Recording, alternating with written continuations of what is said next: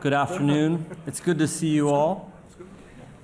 There's nowhere else that I'd rather be right now than listening to this panel of experts talk about a problem that is on all of our minds, and it's a great honor and privilege to be here listening to their remarks on Russia and Ukraine.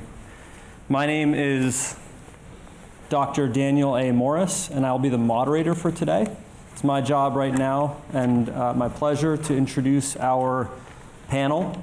And then after the panel, we'll have remarks from our respondent and a time for questions and comments from the audience. So I will just begin by introducing the individuals that you see on the stage before you, starting here to my immediate left with Dr. Nicholas K. Gvostev. Dr. Gvostev is Professor of National Security Affairs at the U.S. Naval War College and a Senior Fellow at the Foreign Policy Research Institute.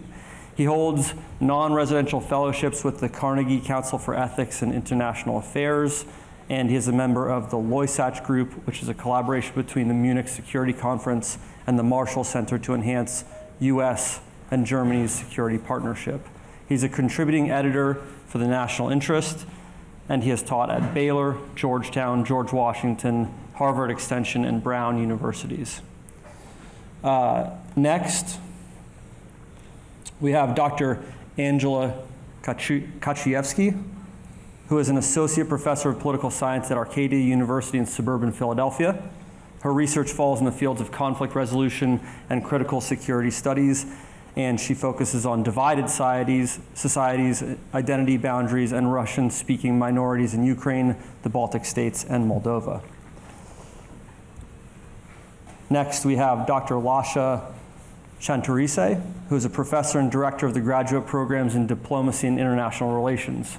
He earned his PhD in international relations from Queen's University of Kingston, Ontario.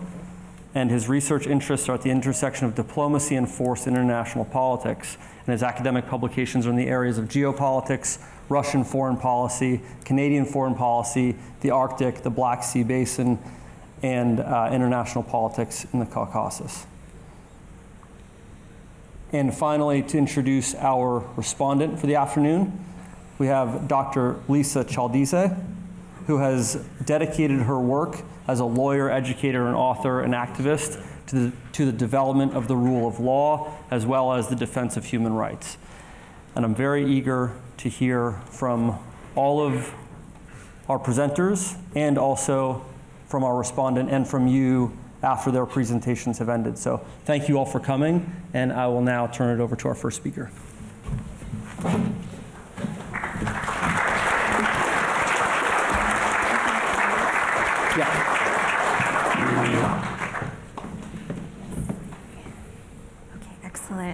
Hello, everybody. I'm really happy to be here. I'm happy to be back at Norwich and delighted to speak with you today. My paper is going to consider this concept of Ukraine as a borderland. It's often been considered sort of between East and West, and I'm going to present some of my ideas about that. I'm going to focus, given what's going on with this war, and I think most of us are sort of shocked by the scale and the brutality of this conflict that is going on right now. And a lot has been written about NATO expansion, European Union enlargement, Ukrainian neutrality. I'm not denying at all that these things are important, although I don't think that this war is about Ukrainian neutrality or NATO expansion at all, and that's something maybe we can discuss later.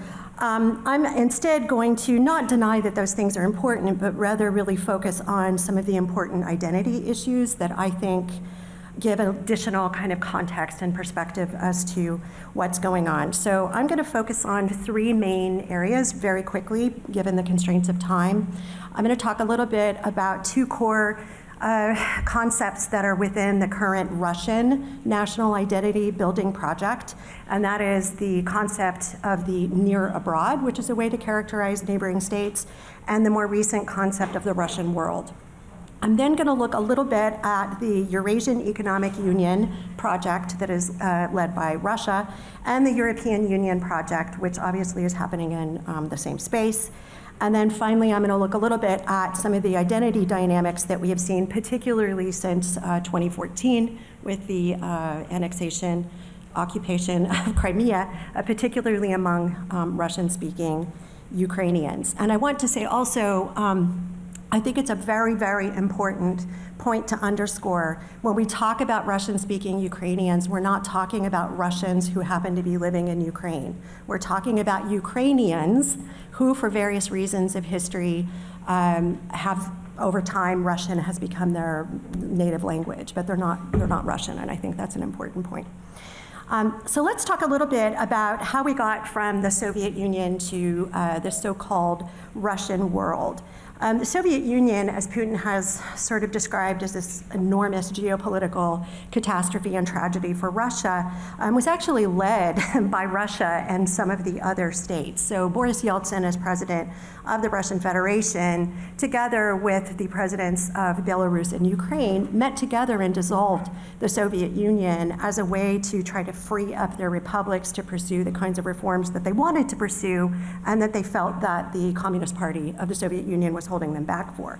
However, the CIS, the Commonwealth of Independent States, which they created to sort of replace the Soviet Union, was really underspecified, very vague when it was agreed to as to how actually all of these things would operate not in principle, but really in detailed practice. And so pretty close after this, the collapse of the Soviet Union in 1991, it became pretty clear that there would be really serious consequences for Russia for a number of reasons, strategic reasons, right? You've got bases that are now located in different states. You've got different borders. You have all kinds of things that are happening. And so for this reason, I think it's not really surprising that Russia has defined the former Soviet republics as part of their special sphere of influence. And there's a good amount of evidence that Yeltsin sort of assumed or had a vision that the Commonwealth of Independent States would operate pretty much the same as the Soviet Union. They would just get rid of communism, but that the Commonwealth would be strong, there would be a common market, a common currency, sort of unified military structure, but none of the other republics of the Soviet Union were interested in that, and so the CIS, being underspecified, just never fulfilled that role. So Russia, in response, has tried to create sort of this sphere of influence within the neighboring states. And initially, this wasn't such a big problem because Boris Yeltsin did respect the independence of neighboring states and followed a fairly liberal, sort of rules-based foreign policy. But for a number of reasons, including perceived discrimination of Russian speakers abroad, particularly in the Baltic states, perceived sort of dismissal of Russia's national and security interests by the West, concerns about Russia being shut out of some kind of a European integration project, put a lot of pressure on Russia to turn to a more kind of nationalist-oriented foreign policy. And as the economic situation grew worse and the influence of the sort of liberal Western-oriented economist diminished, this pressure to kind of have a more strong focus on Russia's national interest emerged. Therein, we get this term called the near abroad, which emerged in mainstream discourse in 1993 when then Foreign Minister Andrei Kozyrev laid out the tenets for a new Russian foreign policy concept. And the term in Russian has, at least to my ear, has a sort of a connotation where the word for near kind of connotates a feeling of closeness that in turn gives this sort of distinction between territory that is abroad out there, that's a really truly sovereign state, and these states that are kind of near us, and they aren't therefore fully sovereign. So to be kind of the close abroad means, well, you're technically kind of a sovereign state, but not really, right? This is how, at least it appears to my ear. So Russian policy has been to sort of assert a special role in this area, has sort of asserted the right and the responsibility to exert special influence in these territories. And in fact, Russian policy has articulated the concept of compatriots as a category of non-citizens living outside of Russia who nonetheless do under a certain extent fall under Russian responsibility. And this is written into Russian law, where they assert a special responsibility for these compatriots who are not living in Russia and are not Russian citizens. So even though this compatriot status may not be recognized, and frankly isn't recognized by other states, and is therefore pretty symbolic, it's pretty clear that this gives Russia a formal and systematic way to assert and potentially, as we see now, exert influence beyond its geographic boundaries.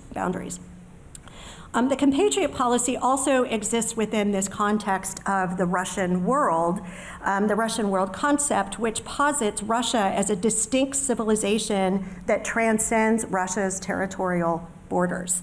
This Russian world asserts that Russian civilization is a naturally existing civilizational community. So Russia is not just Russian culture, Russian national identity is not part of European culture. It is a naturally, separately existing civilizational identity. And it emphasizes the cultural basis of identity, which is rooted in Russian language and a shared Orthodox Christian faith. The civilization shares a common past and is currently, according to Putin, who's been quite explicit about this, wrongfully and even perversely divided into separate states, which he says has resulted in the greatest divided nation on earth. So in this context, Ukraine and Belarus are seen not only as members of Russia's natural zone of special influence, but actually as integral pieces and integral parts of the Russian world, based upon Eastern Slavic civilization, and they are not separate nations. And I'll come back to talk about that in a bit. So this kind of view of this natural special role for Russia is obviously not shared by all states, and certainly not by Ukraine, who has very consistently been very steadfast, regardless of which political party is in power, about Ukrainian sovereignty and independence.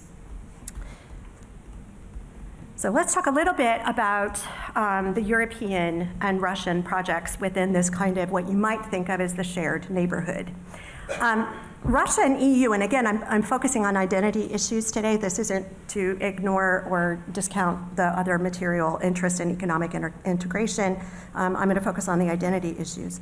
Russia and the EU have each asserted and defined a special role for themselves in this region that goes beyond their boundaries, that is based upon both economic interests and shared cultural values. Okay, so they're both doing sort of the same thing. I'm not equating between the two projects, obviously, but they're motivated by some of the same narratives. Each of these imagines a sort of normative cultural space that unifies populations beyond geographic borders and an economic zone that benefits from deeper economic integration. We have the European neighborhood policy, which was brought into place in 2004 because of an expansion of the European Union that required the European Union to start to think about making a formal relationship with states that now became on actual EU borders.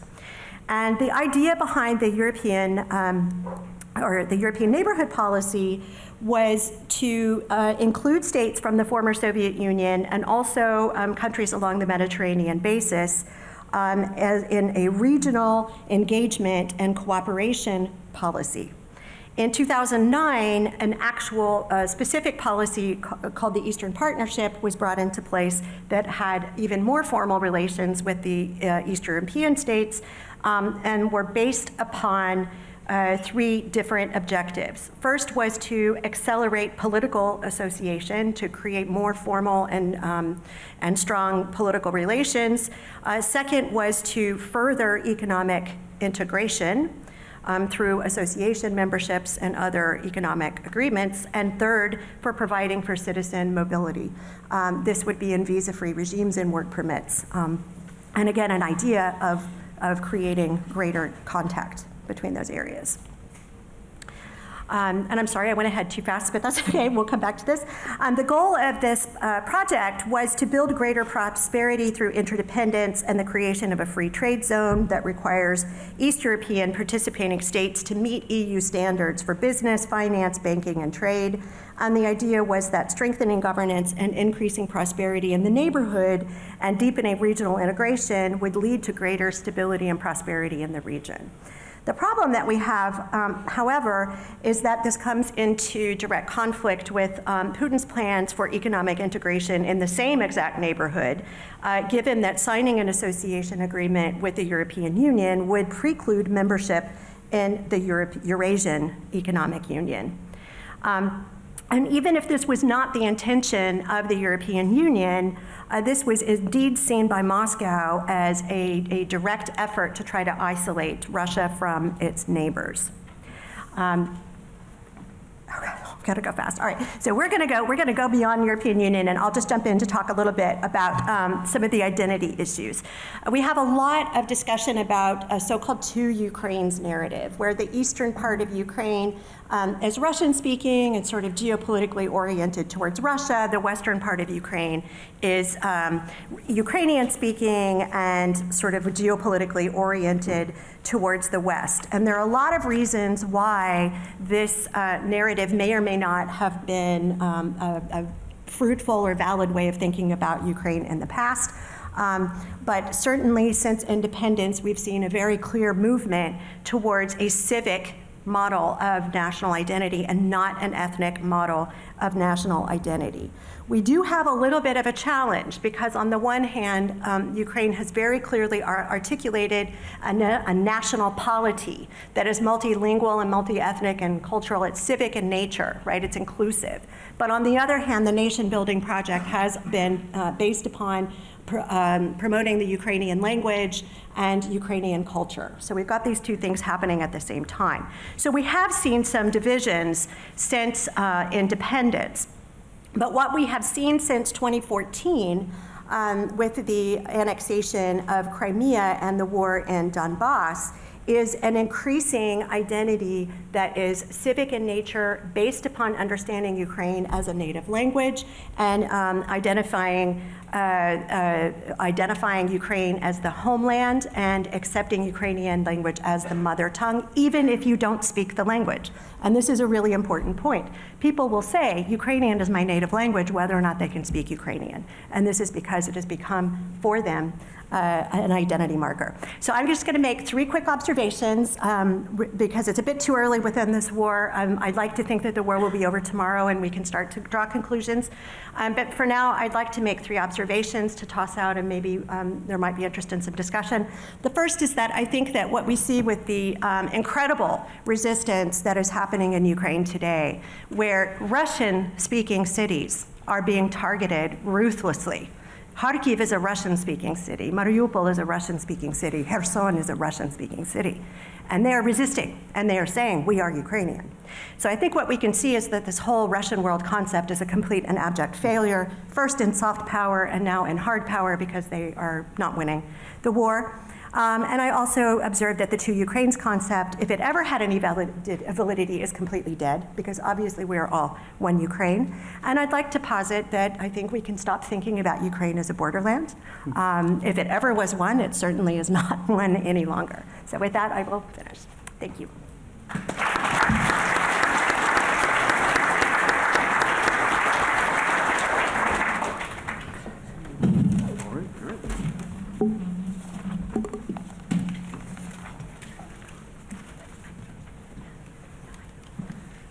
All right, so I'm speaking to you on the lessons that can be learned from Russia's intervention in Syria. No PowerPoint. So I can go ahead and You guys get us blank that one. There we are. Let me first offer the observation that this would be a different presentation, or the presentation would be received differently if this was being presented to you prior to February 24th. And so I would echo the caution of Center for Naval Analysis expert Michael Kaufman, who says prior to February 24th, we had a tendency to really overrate and over-exaggerate the Russian military, to say that they were 12 feet tall. And now, because of the first 3 weeks of the campaign in Ukraine, he says we have a tendency now to go into an opposite direction, which is equally unhelpful, which is to think of the Russians as 2 feet tall. And one of the questions that may come out in our discussion is why some of the lessons that the Russians demonstrated in Syria, they did not apply in Ukraine. And is that a policy failure, an intelligence failure? Is this just simply the bureaucratic reaction of most of the Russian military establishment that kind of pushed back against some of the innovative techniques that were being used in Syria and said we don't want to apply them anywhere else? I think is something that we're still waiting to get more information on. I'd like to offer what I would call a triple disclaimer in making my remarks. And the first, of course, since my day job is to work for the U.S. Naval War College, I am presenting here in a personal capacity. I'm not speaking in any way on behalf of the U.S. Navy, representing a U.S. government position, or even for that matter, relying on any U.S. government resources for my conclusions. Everything is based upon my own open source analysis. The second disclaimer is when you present on a topic like this and you say the lessons of Syria, I'm doing this as an analyst. We have a tendency now in the academic and scholarly worlds to confuse analysis and advocacy, or to confuse analysis with approval. That is to say, if there are lessons to be learned from Syria, then therefore you must be saying, well, what the Russians did is good, or you are advocating for it. And instead, I simply want to look back, look at what the Russians have been doing since they intervened in Syria in 2015 as a basis for us to understand both, is there a new paradigm for Russian intervention? Are there lessons that the U.S. and allied militaries can learn? In some cases, we cannot apply those lessons because of our own rules of engagement and traditions of warfighting, but there may be lessons that may be applicable to us. And the final disclaimer is, in presenting this kind of 30 or 60,000 foot view, we can lose sight of the fact that in the end we're talking about human beings, whether in Syria or in Ukraine, particularly who are on the receiving end of violence. And so again, when we speak very analytically about it, it may diminish. We don't want to lose sight of the fact that at the end of the day, this affects people directly in terms of being killed, being wounded, being driven from their homes, having their homes destroyed. So I just wanted to put that out there. All right. Basically, there are 4 lessons I think we should pull from the Russian intervention in Syria, and I think that they are important, particularly for the U.S. national security community, because the U.S. national security community, for the most part, got the Russian intervention into Syria wrong. When the Russians announced in September of 2015 that they were going to directly enter into the Syrian civil war, the U.S. reaction first was to mirror image, and to say, well, Russia is not going to succeed in Syria because the United States has had problems in Iraq and Afghanistan. We assumed that the Russian intervention in Syria would mirror the type of interventions that the U.S. had been doing in the Middle East. We also mirror imaged and assumed that a Russian intervention in Syria was more or less going to be a smaller scale repeat of the Soviet intervention in Afghanistan in 1979. And so based on that analysis, President Obama felt relatively confident in predicting in September of 2015 that the Russian intervention would fail, Russia would be bogged down in a quagmire, this would strain the Russian military, this would strain the Russian economy, which already was under minor sanctions, and you saw from the first panel, perhaps not really impactful sanctions on the Russian economy. And instead, we look at all the way to 2022, and the picture in Syria looked a lot different than it was being predicted. And then there are basically, so I want to go through what the 4 lessons were. The first is that the Russians had carefully studied U.S. interventions in Iraq and Afghanistan. then Defense Minister Sergei Ivanov, who was remarking this in 2006, 2007, that they were closely studying the kind of successes and failures of U.S. counterinsurgency in Iraq. what the U.S. was doing in Afghanistan, trying to get a sense of what things were working and what things were not. And the Russians, not unlike many American journalists who were observing both the Iraq and Afghan efforts, really picked up on the overreach of U.S. efforts. That the U.S. had established victory conditions in Afghanistan by the end of December 2001, had effectively established victory conditions in Iraq by the end of 2003, but the mission had expanded, the mission grew, lots of new parameters came in, all the way down to the United States military trying to set up a stock exchange in Iraq, trying to set up media enterprises, teaching Afghans how to use PowerPoint, making sure that they were perfect PowerPoint rangers, and all of this kind of overreach developed and then prevented, in the Russian view, the U.S. from being able to establish conditions of victory on the ground militarily and then to use that to either push forward a political settlement at best or stalemate at worst. Instead, the Russians in Syria have relied on what they call as a strategy of, quote, limited action. That is, to not let mission creep come in or to start defining new goals. They went into Syria with two very explicit goals. One was to prevent Bashar al-Assad from being overthrown, making sure that he was not driven out of Damascus, and the second was to ensure that he would remain a player in Syrian politics. Those were the goals. The mission was geared to meeting those goals. It was geared to ensuring that at the end of the day, Assad stayed in Damascus and that he would remain a player in Syrian politics and by extension a player in Middle Eastern politics. The idea that the regime would be, quote, stable enough, not perfect, not even necessarily having to control all of Syria. The extent to which Assad has regained control over Syria was not part of the original Russian mission set. It is a byproduct of the Russian intervention, but wasn't their initial goal. And that meant you needed to secure the capital, you needed to secure certain lines of communications, you needed to secure strong points across the country, but you did not need to have a presence in every village and hamlet and entity in Syria in order to be able to influence the process. Second, the Russian military in Syria, once it intervened, focused on destroying capabilities and fighting capacity of the opposition, not, again, to occupy territory. Occupying territory was secondary to drawing out the opposition, drawing out their military capabilities, drawing out their supply lines, and then using primarily air power with the judicious use of land power and some naval power to bring that about. And that, again, very important, not to occupy territory. Instead, to use military force to isolate and diminish points of resistance. And the Russians were therefore happy to negotiate lots of local settlements, basically along the lines, as long as you're not actively opposing us and Assad, we're not going to come in and really interfere with what you're doing. So ending up empowering a lot of local authorities, particularly in Sunni villages, and then, of course, the de facto relationship with the Kurds in Syria, where the Kurds effectively have had for the last 6 years, have operated in a state of de facto truce with the Assad government.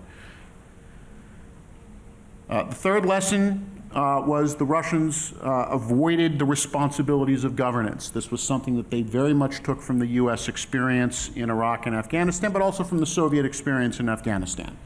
That once you begin to assume the responsibilities of governance, the mission expands, and the ability for you to take on more actions where the probability of failure increases or people perceive that you have failed because you have not delivered on governance. Instead, again, the Russians really pushed forward, and sometimes even in opposition to people in the Assad government who very much wanted to restore as much Syrian government control over as much of Syria as possible. The Russians essentially saying that's not our job here, and I'm probably going to mangle the Arabic, but the Russians really pushed forward what were known as the Ittifaqat al musalaha, these kind of reconciliation agreements, these deconfliction agreements. You go into a village, you meet the real power brokers. This is something else the Russians learned from our experience in Iraq, that the official power holder may not in fact be the person who is really the mover and shaker. I think some of the people that I've talked to in the Coalition Provisional Authority realized after some time in Iraq that politicians weren't really the movers. If they were Shia politicians, it was the Shia clergy, and that they were talking to the wrong people. They should have been talking to people in Najaf, not people who said, well, I represent this political party. And so the Russians went in, they would identify, and they did have some experience in this, obviously, in how Chechnya was pacified, both by brutal tactics, but also by identifying power brokers and deciding how you can leverage them in order to get them just simply to agree to stop fighting you. And again, not worrying about governance, not worrying about democracy, not worrying about can they operate PowerPoint, or do they meet a whole list of criteria or standards.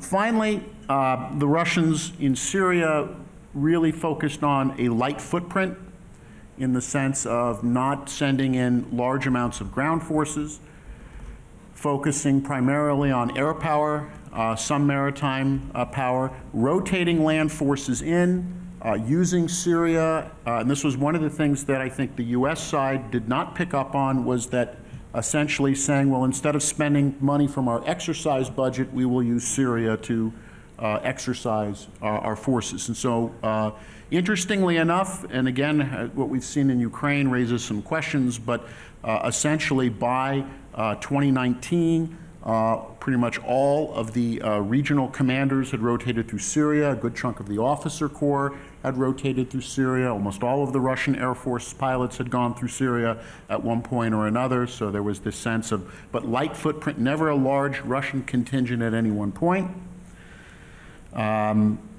Focusing on, as we've seen, use of a lot of indiscriminate firepower, right? Not putting people on the ground, but instead using air and artillery strikes to substitute for people, and to use that as a strategy, the siege and starve strategy. And some of the Russian generals are very explicit. We don't want to fight block for block in a place like Aleppo. We would rather create conditions that make Aleppo unlivable so that the opposition leaves and then we can move in after. Finally, and probably most critically, what we've seen in Syria is the use of militias and mercenaries, which I think is really speaking to some changes that we may be seeing in mid-21st century warfare. Recruitment, particularly from some of Russia's ethnic minorities, to go into Syria. Very effective Chechen and Ingush units. Again, part of the reason that in some cases these Russian Muslim nationality units were better at reaching these deals with Sunni leaders than Alawite army commanders in Syria or Iranian Revolutionary Guard commanders, because they could play on a common Sunni heritage. But most importantly and critically has been the rise of the private military companies, relying on private military companies, both as a strategy for keeping down your uniformed casualties for fear that that might create problems at home, giving you a degree of plausible deniability to operate and to act. And when necessary, mercenary companies, if their actions become problematic, they can be abandoned, as we saw in 2018, where mercenary companies clashing with the US essentially were left to their own fate. So with that, we have these lessons. Prior to the start of the invasion of Ukraine, there was a sense both in the Russian strategic community and also in the American strategic community that Syria was paving a way forward for how Russia would intervene. What we're now seeing in Ukraine is calling into question whether that is correct or not. So I think we'll still be debating the lessons of Syria, but also determining whether or not this reflects a fundamental change in how the Russian government plans to use the military instrument of statecraft and how it links with its diplomatic and economic efforts.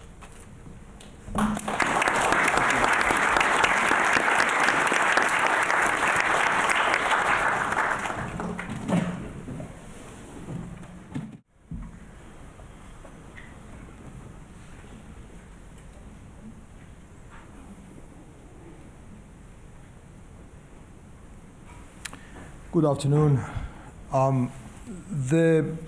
The title of this presentation was offered to the organizers last fall, I think, because at that time I was expecting a war between Russia and Ukraine, and I was thinking about writing something, presenting something to explain why war was likely between Russia and Ukraine. I've written about this since Russia's potential conflicts with Georgia and Ukraine since 2007. After Mr. Putin made a lengthy presentation at the Munich Security Conference in February of 2007, in which he pretty much outlined his plan, what he intended to do in coming decades. Was not taken seriously. That was an important watershed in Russia's foreign policy towards its neighbors. And the next important event was the recognition of Kosovo as an independent state against Russian objections. And following after that, summer of 2008, Georgia and Ukraine were candidates of joining NATO. They themselves believed they were candidates, but NATO summit in Bucharest refused to grant them accession papers, like a plan to become NATO members at some point in the near future, specifically because of German and French objections, even though the US administration under Mr. Bush supported the plan and the UK supported it as well. After that, this is August 2008, and Russia invades Georgia.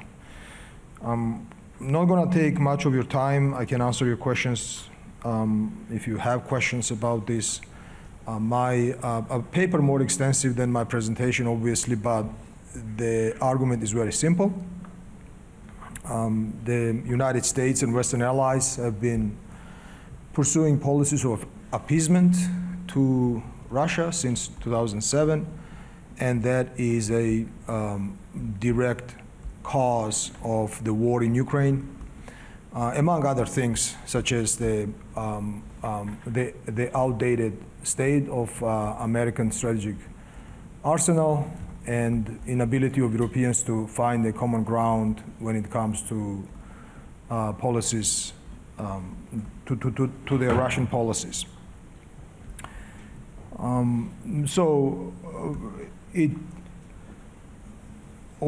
General line of reasoning here is that neither Georgia or Ukraine represents a direct threat to Russia.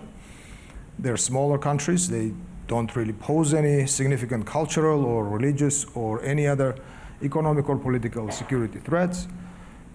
Russian objective here is to defeat NATO. It's Mr. Putin's personal objective and the people who are around him helping him in this quest. So the final, Ukraine is not the final step. The final step is attacking a NATO country, more or less insignificant country. I don't want to speak in these kinds of terms, but I want to communicate to you Russian thinking about this. A more marginal NATO member, causing significant damage to the country, and if NATO fails to respond, especially the United States fails to respond in a decisive manner. And may I also mention that sanctions are not decisive in any significant way. In the Russian thinking, sanctions are actually a sign of capitulation. Sanctions tell them we are not going to fight. You can go ahead and do whatever. We are not going to use force. That's how they hear this in Moscow. So once Russia attacks, you pick a country on the periphery of NATO, and NATO fails to respond, that's the end of NATO. And that's the end of US influence and prestige and power in Europe, and that the game is done.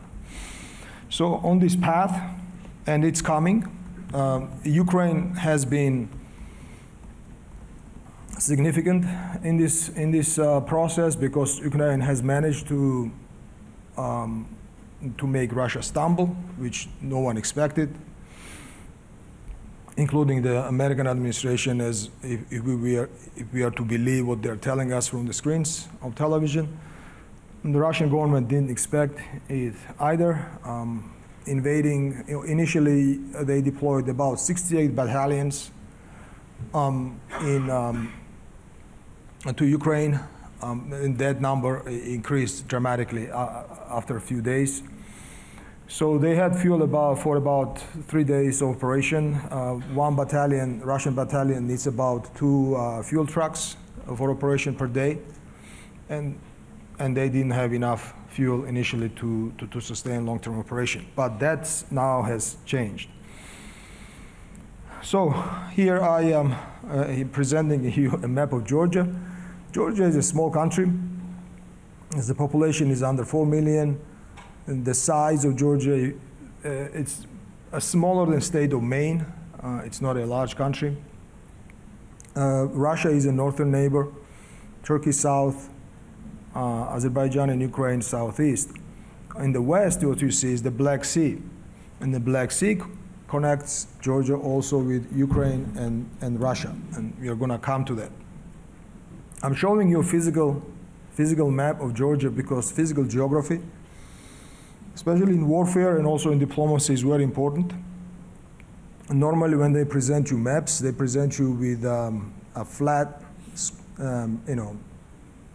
colored shapes that don't tell you much. And then they can attach any information to it they want you to believe. For instance, the idea that Kiev, the capital city of Ukraine, could fall in 3 days. Now, if you were to imagine Kiev is larger than Chicago, and even if no one resists surrounding and taking Chicago in 3 days, it's just an unbelievable idea. But a city that is well defended like Kiev is just crazy. If you imagine Kiev to be a little spot on the map, then you can imagine that. But if you realize how large the city is, it's quite difficult to understand why would someone tell you that. Now, that's the Caucasus Mountains geography.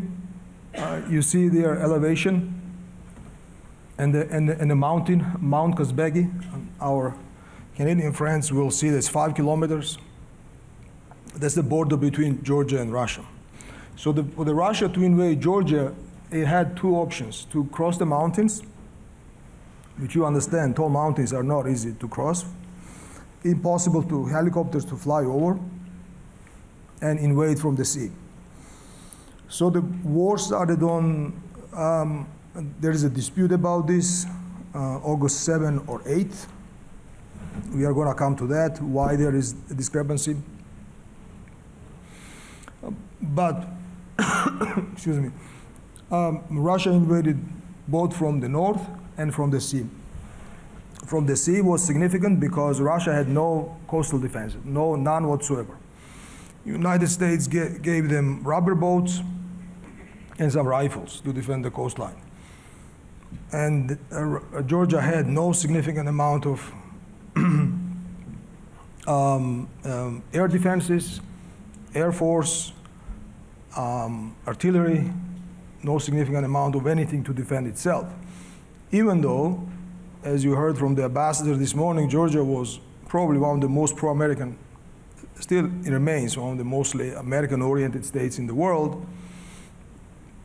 There was a lot of talk, and there is a lot of talk about strategic partnership between the United States and Georgia, but realistically, the United States or anyone else did not arm or help Georgia in any significant way, just like they didn't arm or help Ukraine in any significant way before the invasion. So there are two roads leading from Russia to Georgia that could be taken by anyone, including the invading armed forces.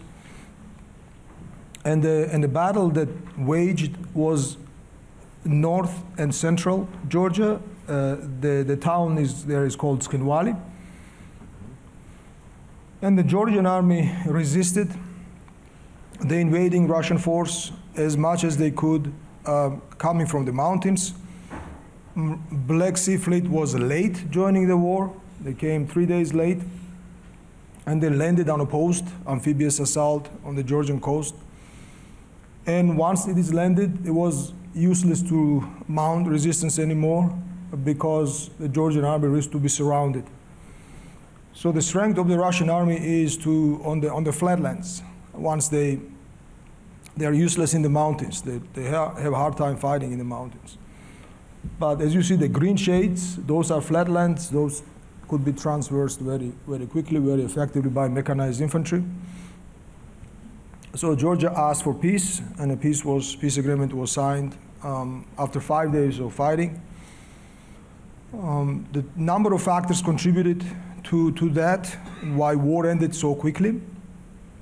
Number one, Russian army wasn't ready. And the Russians realized it themselves because a couple of entrepreneurial Georgian artillery commanders engaged Russian forces and did significant damage to them. Russian aircraft were shut down. And they realized that the supply lines were not functioning. Historically, Russian army supply lines are in terrible shape. Anyway, so they were not ready, and at the same time, there was a forceful diplomatic intervention by United States.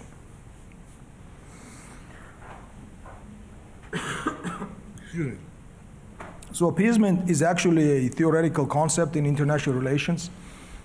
Most people who think about appeasement think about Chamberlain and Hitler. It's not only that, but Western governments have pursued appeasement policies towards North Korea, for instance. The U.S. policy to Russia, appeasement policy, actually had a name. It was called Reset, presented by Secretary Clinton to Foreign Minister Lavrov soon after the war was over. So this is a wider view of the region. The Russian objective here is to control the Black Sea. That's why they have been obsessed with Crimea and Georgia. Sevastopol is the key for Russian control over the Black Sea and the Mediterranean, access to Mediterranean Sea.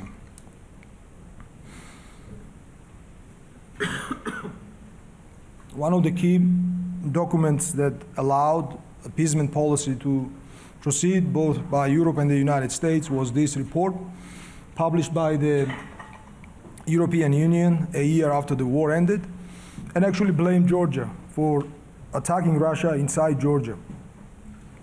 And then Georgia was blamed for opening of this war. One of the Russia's objectives, just like now, was demilitarization of Georgia, and they have achieved this objective by not allowing or lobbying Western powers not to rearm Georgia for self-defense.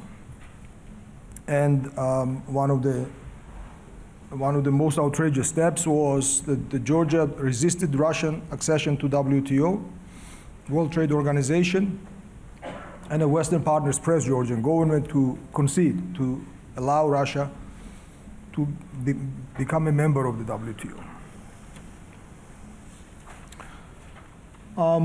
If you imagine that,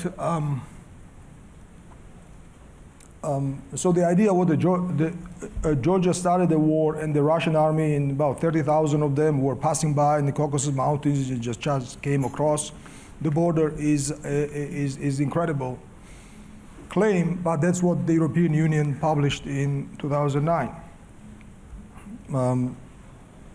The according to Russian sources, they were in Georgia in August the 7th of 2008. And other sources claimed to be in Georgia just after midnight, 2008, August 8, 2008. So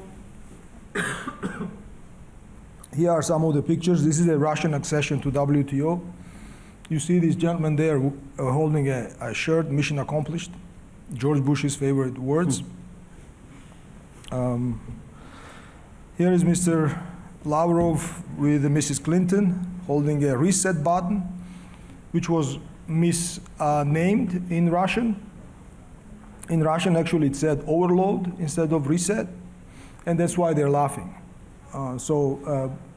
Lavrov's surprise was, what are we overloading? And they said, well, no, it's not overload, it's reset. Okay? And this is Mr. Medvedev, and that was actually the caption you read. A successful reset button. So in short, reset policy started by outgoing Bush administration and continued by Clinton. Trump didn't care either about Ukraine or Georgia. And here we are. So the war with Ukraine, what changed? What changed was that I think European friends finally realized that Russia is going west. You see, Georgia and Crimea, they're south. The West is different, right? West is Europe. So I think now they think themselves as the next target, which is going to happen sooner or later. Thank you.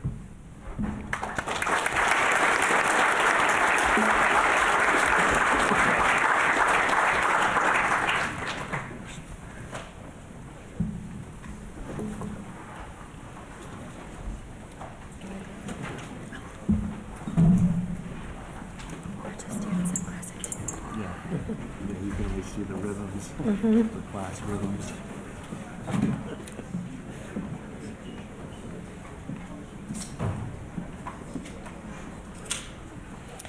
Hello, thank you all for being here. I see classes changing right about now. So we've heard some fascinating things today.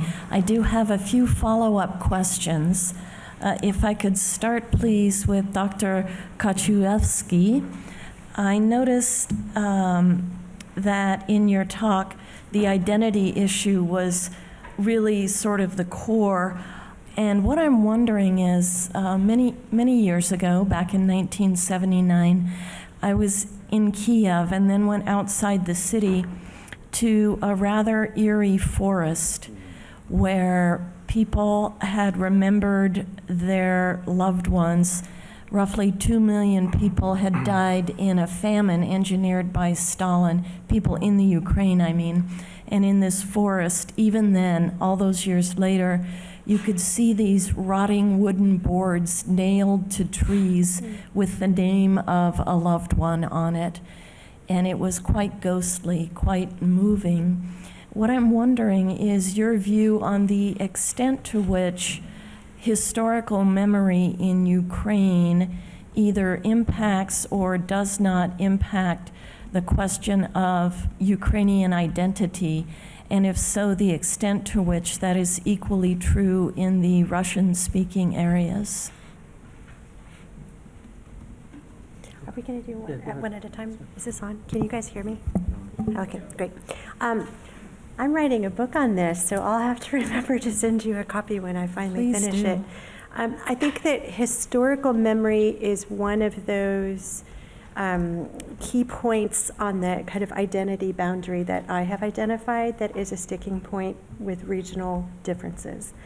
It's very difficult, for example, and I'm talking before the war, I think now this is going to change. My hypothesis is, but that'll be a different book.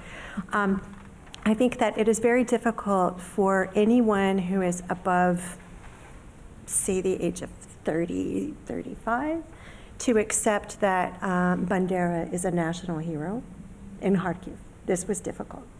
Younger people saying, okay, you renamed the war, it's no longer the Great Fatherland War, it didn't go from 1941 to 1945, it started in 1939, no problem. Western Ukraine was part of Poland then. This is all a misunderstanding. Let's be open to some different interpretations. But it's very difficult for people who have any historical connection to the war. My grandfather fought in the war. My grandfather fought to liberate, in the Red Army, to liberate us from the Nazis, and those guys out there were traitors, and I can't revisit that.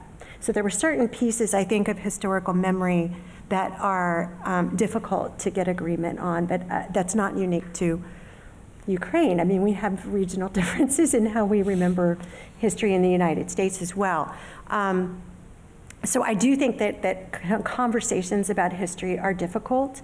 The nation building project that I touched on, which has focused very much on official interpretations of history, Ukrainian language, this, and this, has not necessarily fit closely, I think, with where a lot of people in Odessa and particularly in Kharkiv, where I did my studies, fit. I think now there might be a willingness to revisit some of those questions because Bandera seems a lot less menacing to the Ukrainian nation. But definitely historical memory has been it hits people in their heart. It hits people where that is my family that you're talking about, you know. If you're old enough to have a grandparent who was alive during the war, you still care about it, for sure. I don't know if that answers your question. No, it does. Thank you very much. I appreciate it. And jumping now to Dr. Chantoridze, I have actually been to the refugee camp on the supposed new border within Georgia along the military line that is guarded by Russian military and also heavily landmined. This is after Russia grabbed Abkhazia and South Ossetia. And I use the word grab as not really a term of art, but you know what I mean. And again, like Ukraine, Georgians have a really intense national identity and in a culture that is truly ancient. So on a sort of similar note, I actually have two questions. One, given the strength of Georgian resolve and yet a sort of lack of Western resolve, if I might put it that way, when it comes to Georgia, my two questions are, one, is how important is the invisible aspect of Georgian resolve in history? For example, even under Stalin, Georgia pushed back to preserve Georgian as the state language of Georgia, even when it was a Soviet republic. So I'm wondering about the role of both Western and Georgian resolve. And also, in your remarks, if I understood correctly, you seemed to be attributing a rather high level of rationality to Putin wanting to defeat NATO and so forth. What I'm wondering is, to what extent, if any, do you think that Putin's personality or ego might be playing a role here with the irrational goal of reinstituting the Russian Empire? Okay, so about Georgian resolve. Georgians have been around for a long time, as you well know. Tbilisi, capital city, Tbilisi was between the 7th and between the 8th and the 11th century was held by the Arabs. So the Georgians slowly undermined their rule and finally expelled them in the 11th century. So 300 years, and that was the 11th century. So they can wait, and they can outlive the Russians. There is no question about it.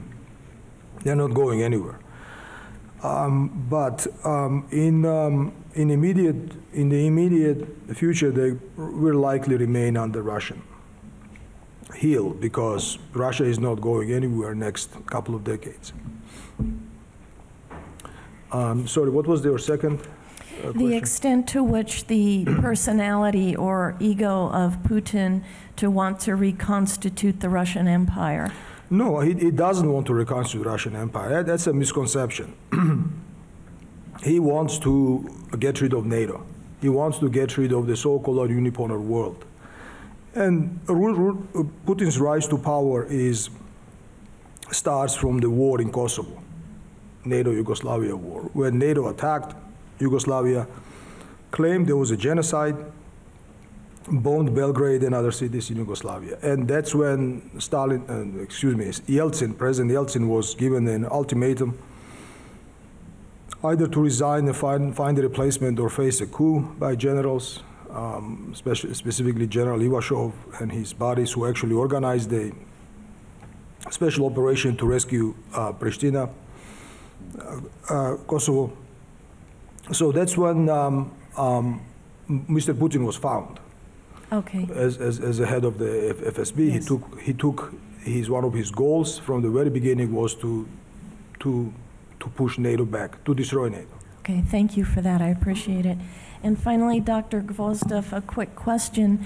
Do you see any role for nation building in American foreign policy?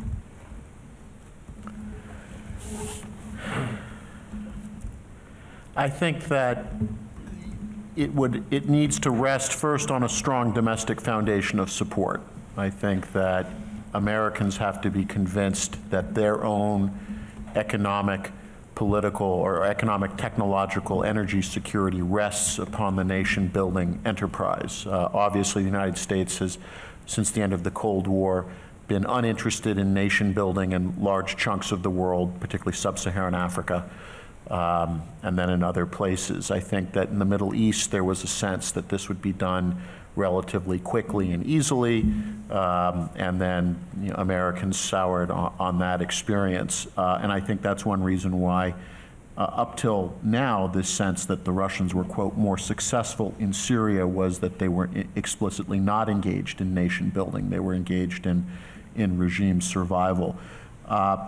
Moving forward, your question also hits on something we're talking a lot about Ukraine today and Ukraine resistance. And you can't find we had the governor here this morning talking about it and all of that. The question is going to be the American domestic will to fund Ukrainian reconstruction with the same degree of fervor as providing military aid to Ukraine, because that's going to be the critical question. I mean, even if the Russians leave tomorrow, the damage that's been done in Ukraine, the geoeconomic damage alone is pretty considerable. And are you going to see Americans saying, I'm happy to fund that? And I mentioned this in a class of mine, and he's in the committee room, and he's saying to everyone, I want $100 million for schools. And the rest of the committee says, why do we want to build schools in Afghanistan? He said, you were willing to do $500 million for military aid, but not to put that in. And so I think that's going to be the real test, because if we don't have that your question will be answered next year when the Ukraine Freedom Reconstruction Act is stalled in committee and doesn't move. And Georgia has already experienced this. Poor Moldova, which got stuck under Jackson Vanik for 20 years and couldn't escape it because that bill could never leave committee. So I'd say the jury's out on that. Thank you very much.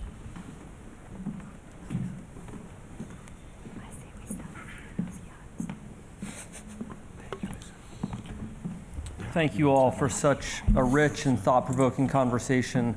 I would like to now, we have about 10 minutes left, and I'd like to invite anyone from the audience who'd like to ask a question of the panel. Please come down to the microphones right here.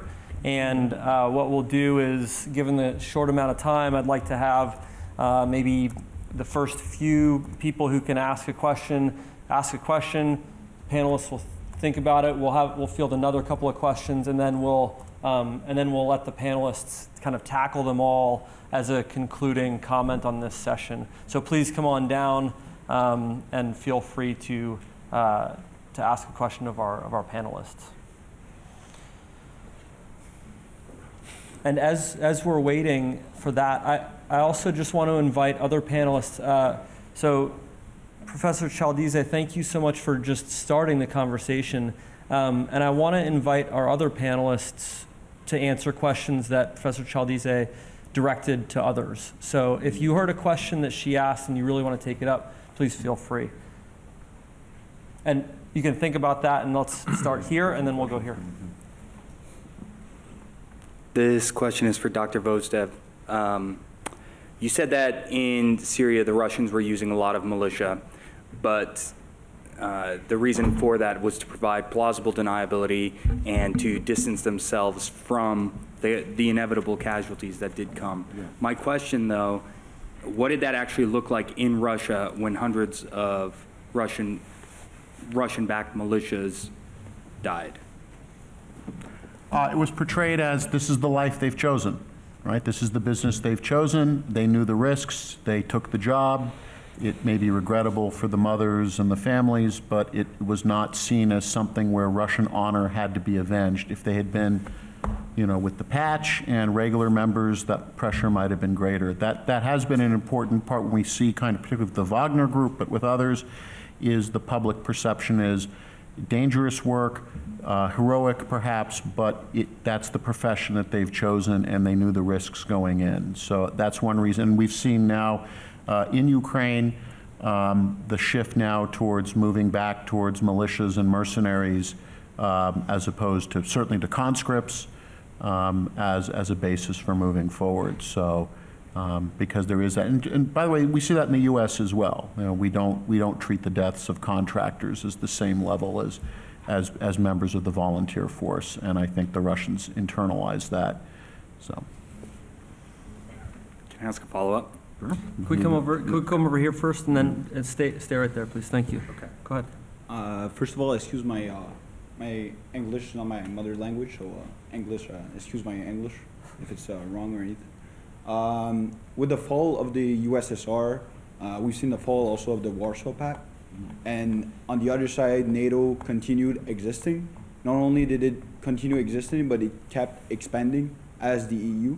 So my question is, do you feel like we failed to understand Russian perception of NATO as a threat, or as kind of failed to understand their vital territory that they have to preserve, or that NATO is just for them not necessary for the defense or the international order? Yeah, I can take a stab at that. It's a long, complicated answer, so I'll be quick. Right? I mean, we could talk for a long time. I think that the problem that we have is that from the Western perspective, NATO has written into the treaty this concept of an open door, which says European countries, if you want to join and you meet this criteria, this is a possibility.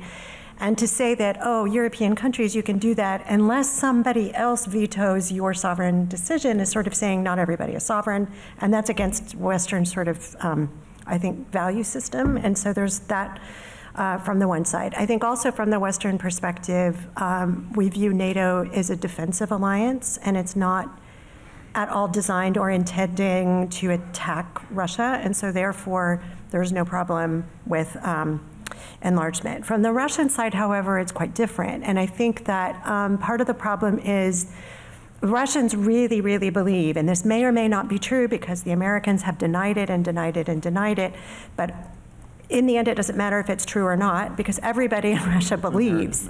Everybody in Russia believes that when Gorbachev agreed that a reunified Germany could remain in NATO, that they were promised NATO would not expand.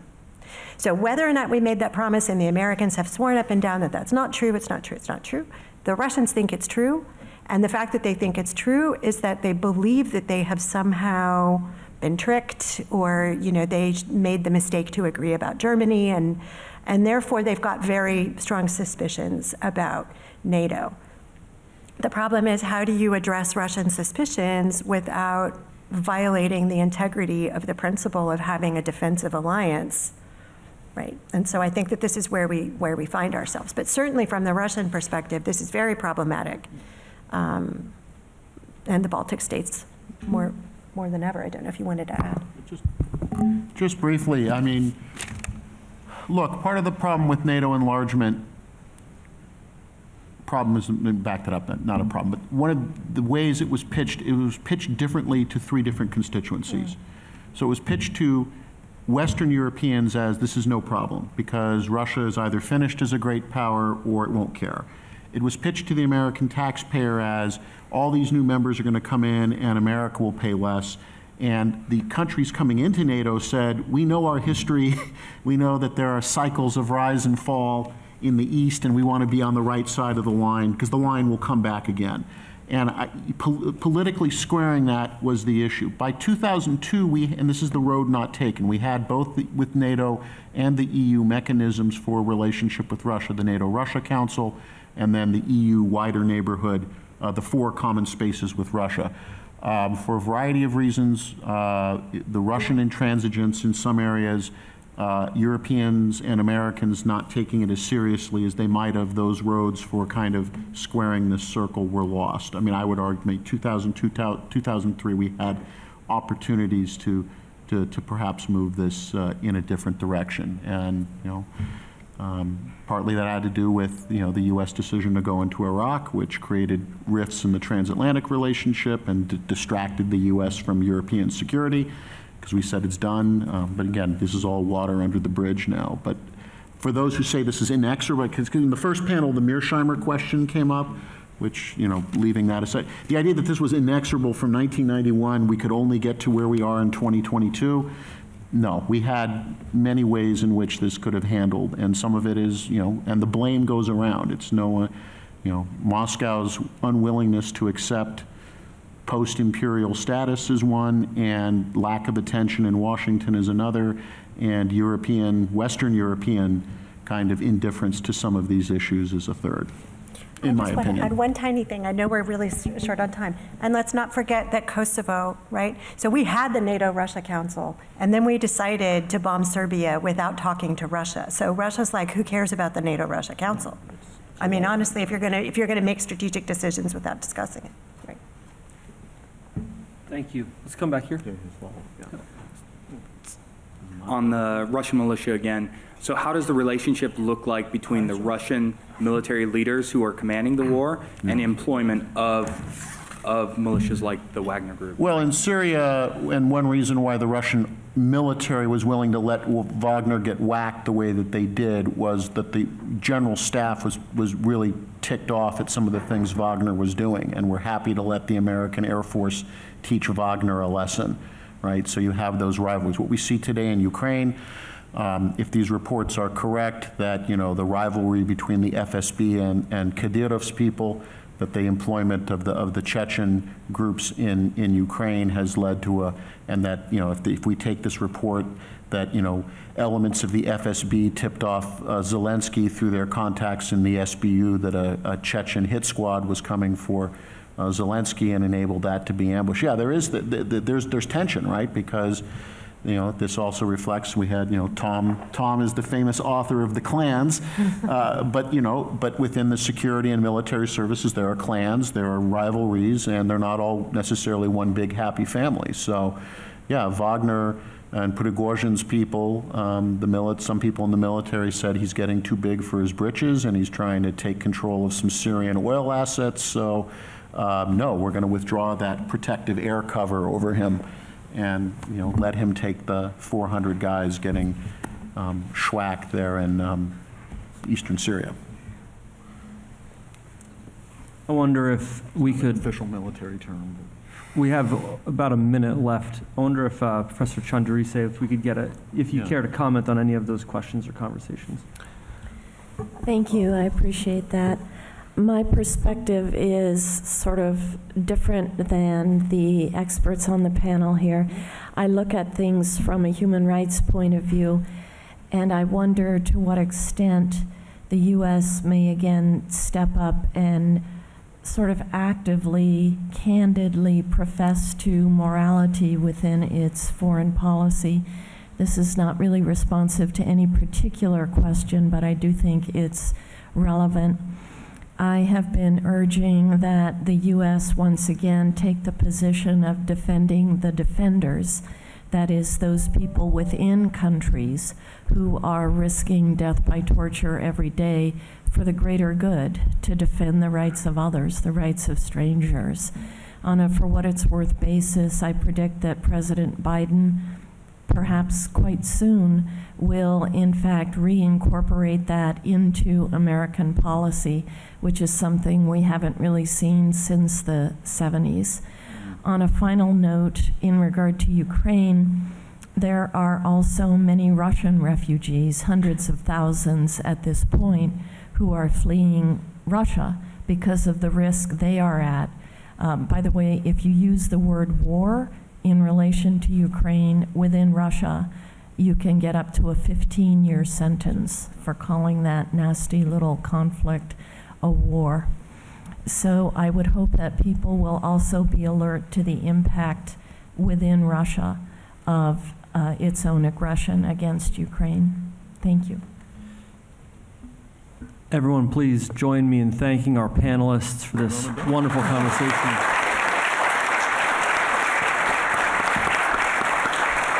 And thank you all for coming.